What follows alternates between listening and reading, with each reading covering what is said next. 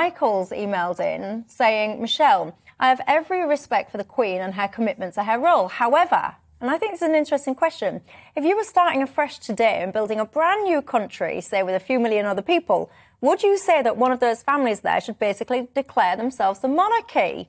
Prime Minister is elected. Is there any need for a president as a head of state? Who should be the head of state? What is the future for the royals?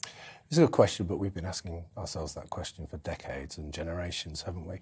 I think the future for the royals, they'll survive, I would guess, but it doesn't look that good for them, mainly because Charles, I don't think, is that popular, but also the younger royals are embracing identity politics and taking on responsibility for global slavery. You know, Prince William is saying sorry for global slavery, and it seems to be that they are alienating the people who love them and would love them anyway, and they're trying to kind of tease into the, you know, in try and appeal to wokery and people who would ordinarily hate them, and what they're doing is just appealing to nobody.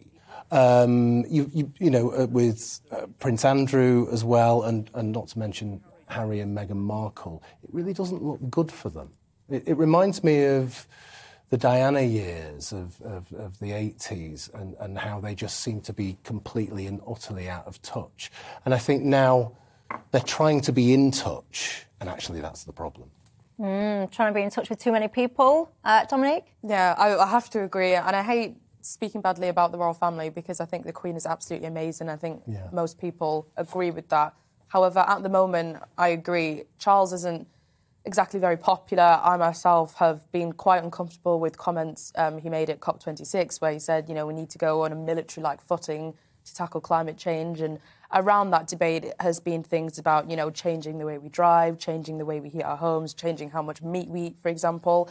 You know, and is Prince Charles really going to go on that military-like footing like the rest of us? I really do doubt it. And I think that rubbed a lot of people up the wrong way.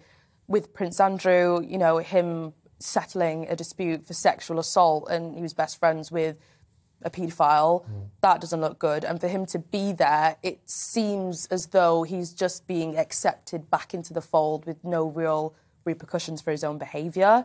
And then with, you know, Prince William and Kate, I think that they can potentially be the saving grace of the royal family because people genuinely do love them. I think the way they were treated in the Caribbean was unfortunate, although I don't think Prince William should have personally apologised. I think that it was mature and statesmanlike for him to address the concerns that were clearly there.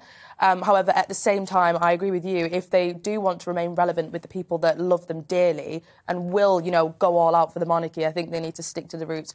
Stop the, you know, the woke talking points about climate change and things like that. And I just think they should stick to what they know and just keep out of politics, really. But will they, though, Jo? Will they keep out of stuff? Well, Prince Charles has always been a very keen environmentalist. Yeah. And actually, you know, to be fair, he's put into practice in a lot of his own farming and his own lifestyle and his architectural interests, everything that he's been talking about long before it was woke to talk about the environment.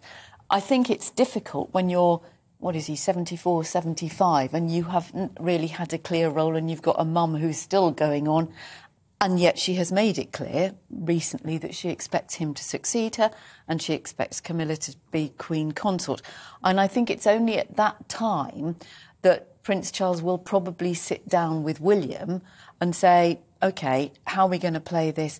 I mean, it's quite clear that the tour in the Caribbean was based on the formula that last existed, you know, 40 years ago. Put them in the back of a Land Rover, let them meet grateful natives and all that sort of appalling attitude, which isn't to deflect from the fact that actually, you know, lots of people are really pleased to see them and they do some good. But there needs to be a rethink. It's like, you know, they're referred to as the firm. They refer to themselves as the firm. They need to be rebranded slightly if they're going to exist. And as for Harry, I think he will regret for his dying days to not be there today.